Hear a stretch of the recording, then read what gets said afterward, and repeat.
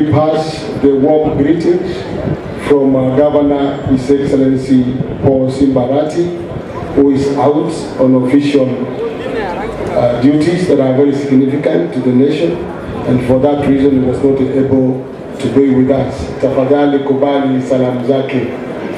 But trust me, he's well briefed on all the proceedings that have been in this county. Allow me then to read his speech, and I'm sure it will not tire you, because he really recognizes and appreciates the good work you've done. Speech, and allow me to read it. KSSA team led by the National Chairman, Kipchumba Arap Mayo, officials for the Ministry of Education led by the Director General, Mr. Api, KNUT, Kesha, and other stakeholders, county officials present, the technical committee for this event, various teams and officials and teachers, and all participants, and all our dear students, boys and girls. Ladies and gentlemen, I am happy to officiate the closing ceremony for this year's Kenya Secondary School Sports Association National Championships, which have been held here in Kisii County. Remarkably, for the last 5 days, we have witnessed a true display of talent among our budding sports persons who are in secondary schools. I take this opportunity to thank the participants and teams for their hard work, dedication, and commitment in perfecting their talent to the extent we have seen in our county. I wish those who proceed to the East African competitions the best of luck and success in lifting the Kenyan flag high.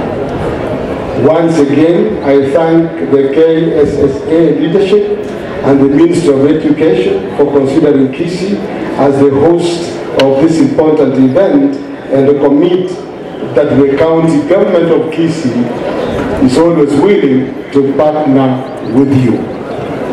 It is important to note that this event has progressed well since last Sunday, despite one ugly incident witnessed here at the Kisii Stadium 2 days ago.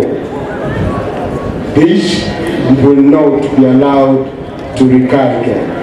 However, while condemning the hooliganism and vandalism which took place in one of the matches, I wish to state that in competition, there is always a winner and a loser in that spirit. And that's why we say, asiyekubali kushindwa si mshindani. Let me therefore advise our youth against violent reactions and hooliganism in sports, which is otherwise a leisure and friendly activity. Ball games, ladies and gentlemen, unite continents, unite states, and unite communities. Equally, it is a coincidence that today's ceremony falls on the touted Nane demonstrations. Whereas it's a constitutional right to picket and demonstrate, I urge that the same is done in a peaceful manner, devoid of disruptions and loss of lives. And since some of the schools' delegations will be traveling back to their homes in various parts of the country, I pray that peace prevail so that they enjoy their safe travel back to their various destinations.